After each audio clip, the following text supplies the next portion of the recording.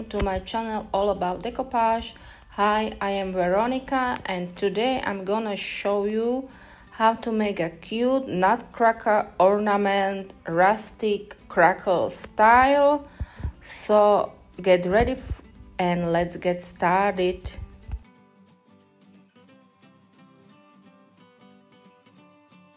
For this project I chose Styrofoam bowl. I sent off any imperfections and then I applied one layer of white paint and let it dry.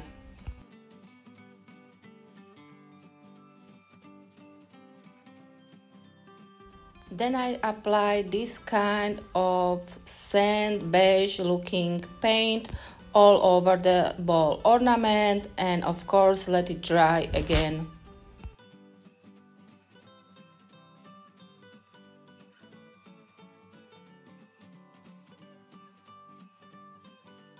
Then I am using this Crackle medium from Pentart. I am applying a good amount of the medium all over the ornament and I let it dry. For better results, don't use any heat gun or hair dryer, just let it dry naturally.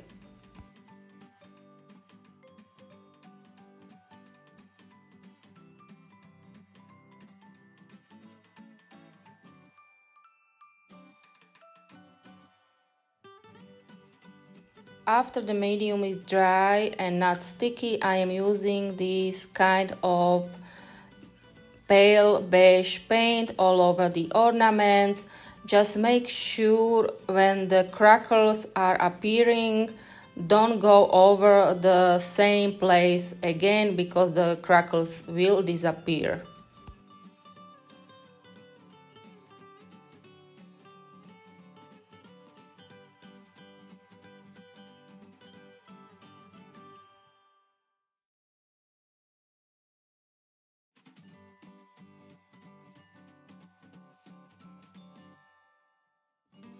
Even here you can see in a short period of time the crackles are appearing already, so let the whole thing dry. If you are a beginner in decoupage, it is better to seal your crackles before applying the napkin, so I am using here matte varnish for it. This way you can be sure you don't ruin your crackles when applying the napkin on your ornament. If you like these kinds of tutorials, please do subscribe to my channel. After the varnish was dry, I am applying the first layer of the napkin with the design on.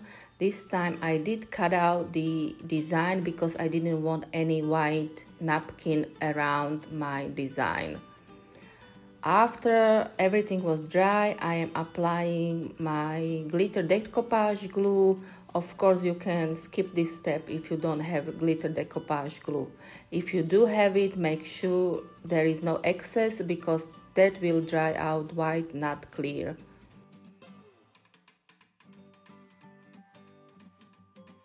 After the glue is dry, I am applying the first step of two-step crackle medium from Pentart. Make sure you don't speed up the process of drying. Just let it dry naturally, best overnight. Don't use any heat gun, don't use any hair dryer. As you can see, it is white, but it will dry out clear. Just let it dry. Then I am applying the second step of the two crackle medium. Just let it dry. This time you can speed up the process with heat gun or hair dryer. I don't do it, but you can do it if you want to. After it is dry, I am using wax paste to show out the crackles. If there are not enough crackles like you want it, just use a heat gun or hair dryer to more crackles to appear. The only thing with heat gun, make sure you don't melt your styrofoam, so be careful with that. After all is, I am sorry, but somehow I lost one step. I did seal the ornament with varnish, but this time you really use solvent based varnish, not water based. Then it's time to make our bow. I did use my Pro Bow, the hand for it, to make a cute little kind of bow. Don't want to make your ornaments? Do you want to buy them? I do have an Etsy shop and you can go check out my Etsy shop. The link will be in comment. The same is for the materials I use for this project.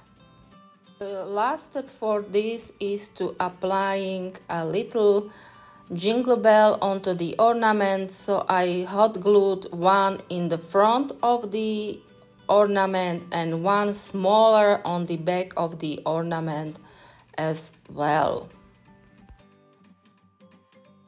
Then just fluff out the bow and you are all done and finished with a rustic kind of look Nutcracker ornament.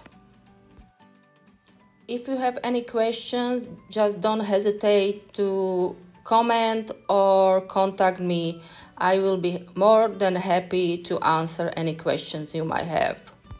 And here it is all finished, a cute rustic style Nutcracker ornament with all crackers on him. Thank you so much for watching this tutorial.